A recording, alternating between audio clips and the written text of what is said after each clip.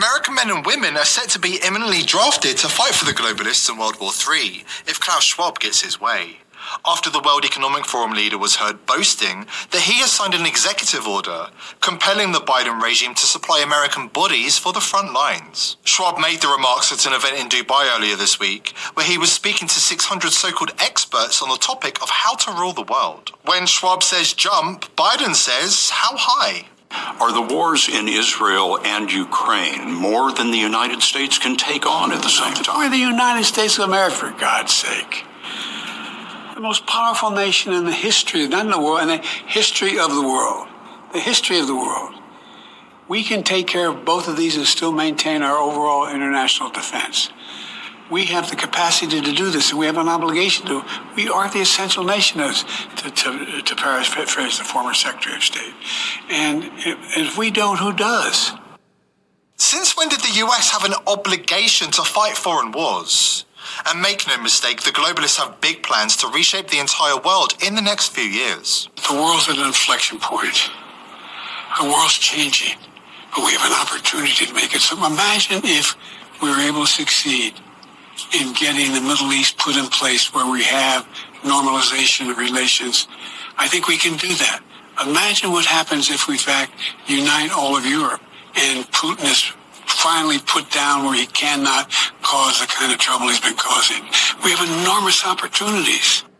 The elite are happy sending your money overseas forever and sending your children overseas to fight their globalist World War III. Are we going to let them? Before we dive in, subscribe to the channel if you haven't already, and join the People's Voice Locals community to join us in our mission, support the channel, and gain access to uncensored content. Lord Rothschild admitted that his family created Israel as part of the Great Master Plan for World War III, and now their agenda is playing out before our very eyes. The useful idiots on mainstream media were quick to call the attack Israel's 9/11, and they were closer to the truth than they'll ever realise. Just like the 9/11 attacks, the government was complicit and the military was ordered to stand down. And just like 9/11, the globalist elite are now rubbing their hands together at the prospect of launching more forever wars in the Middle East, more devaluation of currencies, more neglect of the people in favour of war, death, and the globalist agenda. At the time of the attack on Israel, security experts were stunned and said that the Hamas attack didn't make any sense and bore all the hallmarks of an inside job.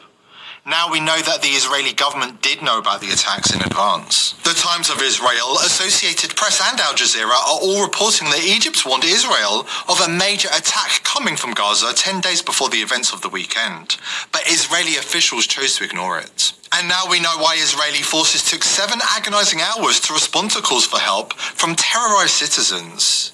Here's Lauren Wisk with more on the stand-down order issued by Netanyahu to the Israeli military. Netanyahu intentionally let Hamas kill Israelis. Both the IDF and the Israeli Air Force both stood down for 7 hours. You won't believe what a Jewish charity leader told me today. Israel has the most sophisticated intelligence in the world. There was no way the government didn't know that that was going to happen. We're friendly with several good people in Israel. One is Rabbi Hanania Weissman. He knows a lot of people in Israel. He knows confidential sources that he shared with us their information about the stand-down order. And he sent out a missive that, indeed, the IDF was given stand-down orders, both the Army and the Air Force, 7 hours to stand down while those attacks took place. And this allowed the terrorists to come in and begin slaughtering and torturing the citizens. The 9/11 parallels don't stop there. After this quick break, we will reveal exactly how we know the elite's plans for the next few years. Hint. All right, shalom, shalom. Before I begin, let me start out by giving all honor, glory, and praise to Yahweh, Bahashem Yahweh Shai, Bahashem Rakakwadash. Double honor to the apostles and elders of Great Millstone, who teaching the course where I learn this truth. Peace and salutations to the Lord Select. All right, I'm gonna get into this morning lesson right quick. Well, early afternoon lesson. All right, dealing with the first part of this video I just showed you the first 4 minutes or so of it. All right, and we're gonna break down what you're seeing in that 4 minutes. All right, this devil said a lot.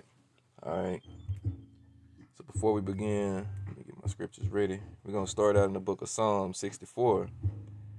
All right. because it talked about the Klaus Schwab dude. All right, how he's basically running this shit over here. All right, the dude made the statement to say Charles Carl, whatever the fuck his name is, the Schwab nigga.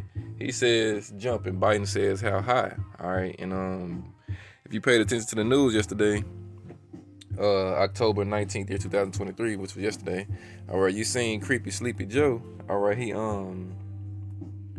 had a what they call it, address to the nation and shit. All right, and he wants to send, I think he said 100 million or 100 billion. He said something like that to them Amalekites, the Israelis. All right, and he's already sent 100 million over there to the Ukrainians. All right, so this is a strategic way to devalue the dollar and break down the currency. All right, and it's being made bare. All right, what these people playing is, all right, this dude on the screen, you see he's, talking a lot, and the scripture said that in the last days, all right, he will make these devils' tongue fall upon them. All right, so let's read some of it in Psalm 64. All right, we're gonna start at verse 1. It say, "Hear my voice, O power, in my prayer, preserve my life from fear of the enemy." All right, the enemy is Esau. He's the number one enemy on this earth. All right, verse 2, it say, "Hide me from the secret counsel of the wicked, from the insurrection of the workers of iniquity." All right, secret counsel of the wicked, the illuminated ones. All right, and you seen what you about to see in the next part. They're gonna have this Alvin Pike dude talking about what he was talking about. All right, back then, all right, everything is starting to come to light. All right, through the spirit and power of Yahweh Shai. All right, so it say the secret counsel of the wicked. All right, the illuminated ones on the left hand side. All right, so let me read verse 3. It say, "Who wet their tongue like a sword, and bend their bows to shoot their arrows, even bitter words." All right, and they getting ready to draft you Americans. All right, man, it's gonna go down over here. Right, verse 4, "That they may shoot in secret at the perfect. Suddenly do they shoot at him and fear not. They encourage themselves in an evil matter. They commune of laying snares privily. They say, who shall see them?" All right, and that's the pride of Esau. All right. Let me see verse 6. "They search out iniquities. They accomplish a diligent search. Both the inward thought of every one of them, and their heart is deep." All right. They meditate on wickedness. All right. The scripture tell you in Psalms, what is it? Not Psalms, Proverbs 4:16, that they lose sleep if they ain't able to cause something to fall. All right, let me get it real quick. Proverbs, we can read 16:4 and 4:16. All right, Proverbs 16:4 reads, "The Lord had made everything for himself, yeah, even the wicked for the day of evil." All right, so let me read that. Let me read it in the other one now. 4:16. Oh, excuse me.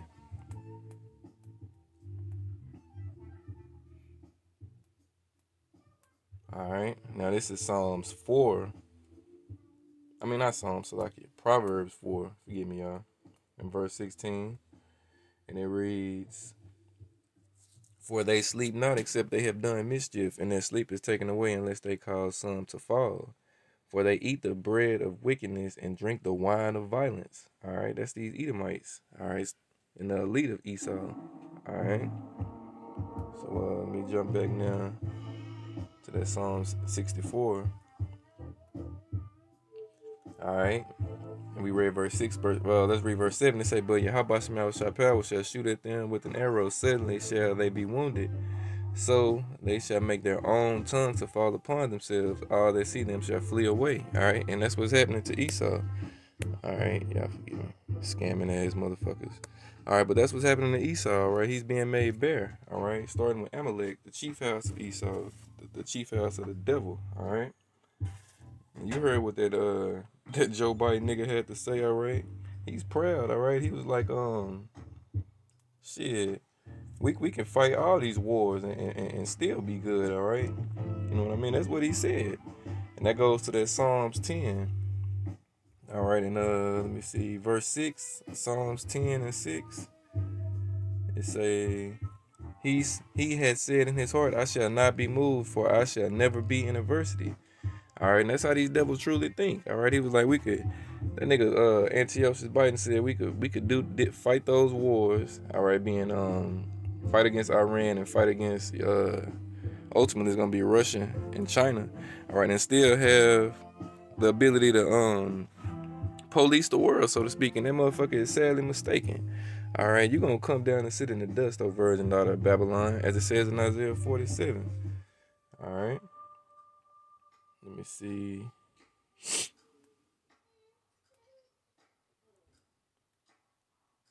One second. This is Psalms 2. All right, it reads, Psalms 2 and 1. Why do the heathen rage and the people imagine a vain thing? All right, the heathen. All right, number one heathen being Esau, Edom. All right, it say the kings of the earth set themselves and the rulers take counsel together against the Lord Yahweh Shemawashah and against his anointed, saying, let us break their bands asunder and cast away their cords from us. All right, and creepy sleepy Joe, he ain't on the level. He's a puppet. All right, he's Carl Schwab's puppet. All right, as he said. All right, he does his bidding. All right, let me hit that Isaiah 47 right quick.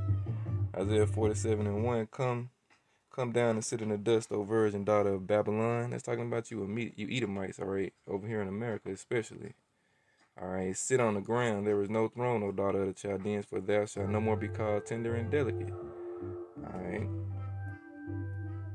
these are coming to you, Esau. Let me see. Let me jump down a little bit. Let me see. I'm gonna jump down. Let me see. Go jump down to verse 7. It say, and thou sayest, I shall be a lady forever, so that thou didst not lay these things to thy heart, neither didst remember the latter end of it. All right, verse 8. Therefore, hear now this, thou that art given the pleasure, that dwellest carelessly, that sayest in thine heart, I am, and none beside me. I shall not sit as a widow, neither shall I know the loss of children. All right, you heard what creepy sleepy Joe said. He said, America is gonna continue to be America. All right, verse 9. But listen to what the scriptures say. But these two things shall come to thee in a moment, and one day, the loss of children and widowhood. They shall come upon thee in their perfection, for the multitude of thy sorceries, and for the great abundance of thy enchantments. All right, verse 10. For thou hast trusted in thy wickedness, thou hast said, none seeth me. Thy wisdom and thy knowledge, it hath perverted thee, and thou hast said in thine heart, I am, and none beside me.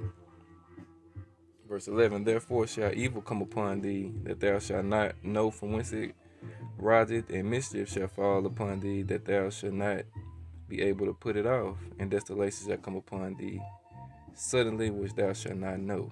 All right, this was coming to you, goddamn Edomites. All right, let's let the second part of this play. We'll come right back with some more scripts, and Lord willing, to continue to be edifying. Hint, the elite believe in revelation of the method, and they've been telling us about their plans for centuries. But first, an important message from our sponsor. Anybody who's still on the fence about whether the hidden hand of the elite is currently orchestrating world events should take a look at this Economist cover from 11 years ago. The Rothschild-owned Economist magazine has a history of uncannily predicting the future with their covers. Let's zoom in on the detail in the top of the image. Did they have a time machine? The elite plan the future and adapt to how the public reacts to their plans. Those who know their history understand that the Rothschilds have been trying to claim Palestine's sovereignty for centuries. In 1829, they offered the huge fortune of 35 million piastres to the Turkish Sultan. Now they're making their move in the exact manner that Albert Pike told us they would in his foundational Illuminati text published way back in 1871. That's right. The events that are playing out before our very eyes have been in the works for centuries. Have you heard of Albert Pike's 3 World Wars? For those of you that haven't, this is Albert Pike. According to encyclopedia.com, he was the leading American Masonic scholar of the 19th century. Albert Pike claimed to have received a vision, which he wrote down in a letter in 1871. This isn't hearsay. This can be found in the U.S. archives at archive.org, and it was also displayed in the British Museum Library in London. He describes 3 world wars. 2 world wars have obviously already happened, but I'm going to read you what he said about the 3rd World War. The Third World War must be fomented by taking advantage of the differences caused by the Asian tour of the Illuminati between the political Zionists and the leaders of the Islamic world. The war must be conducted in such a way that Islam, the Muslim Arabic world, and political Zionism, the State of Israel, mutually destroy each other.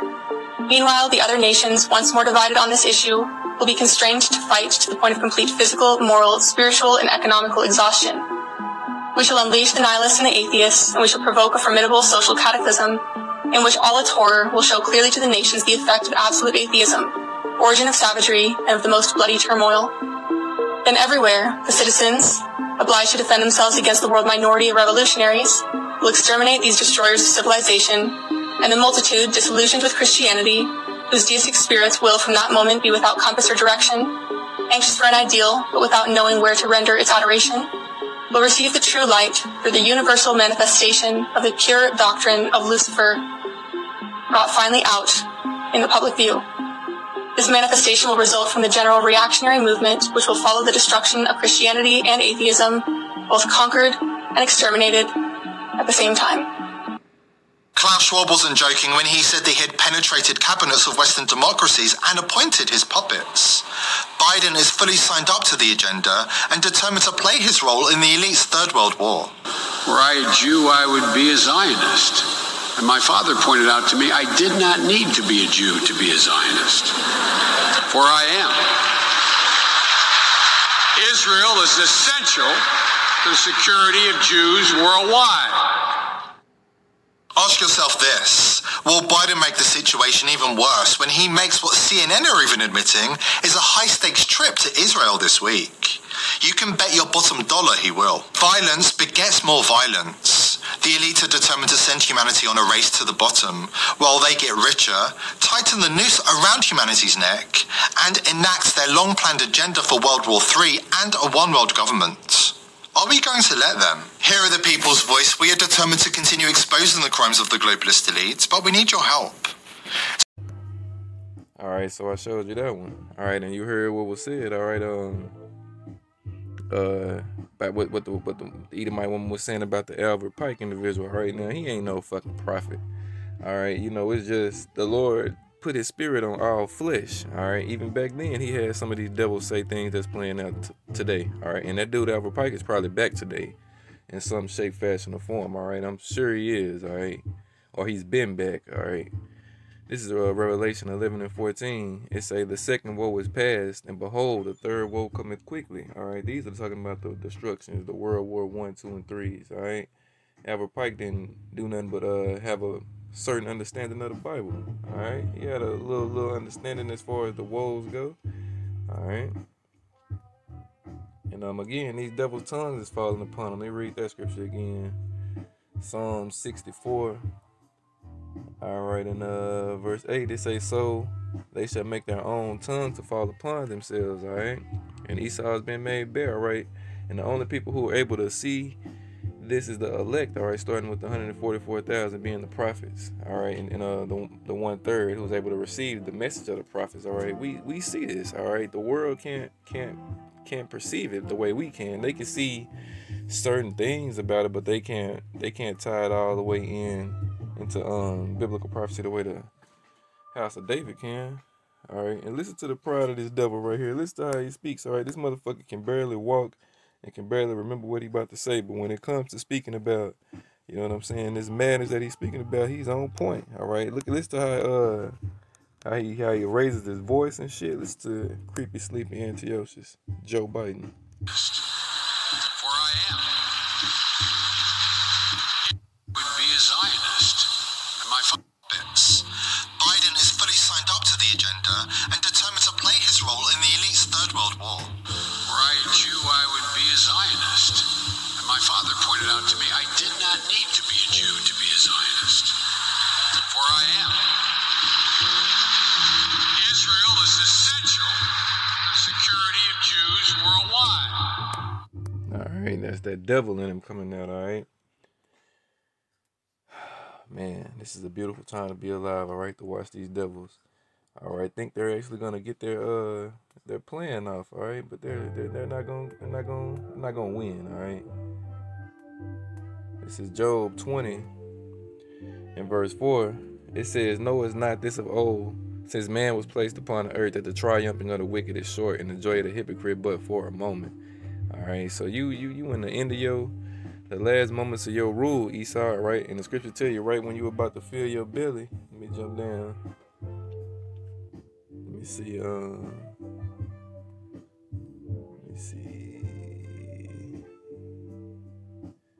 We're gonna stay in this same chapter. We're gonna jump down to 15 and say, "He has swallowed down riches. He shall vomit them up again. Yahweh Shema shall cast them out of his belly." All right. Let me see. Yeah, verse 23. When he is about to fill his belly, Yahweh Shema shall cast the fury of his wrath upon him, and shall rain it upon him while he is eating. All right. He shall flee from the iron weapon, and the bow of steel shall strike him through. It is drawn, it cometh out of the body, yeah. The glittering sword cometh out of his gall, terrors are upon him. All right, the Lord gonna use them ICBM missiles to bomb you Americans and you Israelis. All right, He gonna use Gog and Magog, which is Russia today, as well as China, North Korea, all right, Tomar, and the rest of the nations. Even NATO and the EU is gonna turn on America. They gonna side with the bear. All right, and they gonna fire missiles off on this bitch as well as on Israel. All right, and that's gonna be how this place gonna go out. All right, Esau think he gonna last forever. Nah, nigga. You know what I'm saying? Only thing that lasts forever is the kingdom of heaven. All right, and that's surely and fastly approaching. All right, and you devils are gonna be slaves in it. All right, you know what I'm saying? Starting with the chief house of Edom being Amalek. All right. But let me see what else he said. Ask yourself this. Will Biden make the situation even worse when he makes what CNN are even admitting is a high-stakes trip to Israel this week? You can bet your bottom dollar he will. Violence begets more violence. The elite are determined to send humanity on a race to the bottom. While they get richer, tighten the noose around humanity's neck. But it ain't gonna happen, all right? You know, they trying to do it, but it ain't gonna happen, all right? Let me see, I'm staying in this Job 20. It say, we're going to go to verse, let me see, verse 26 say, "All darkness shall be hid in his secret places. A fire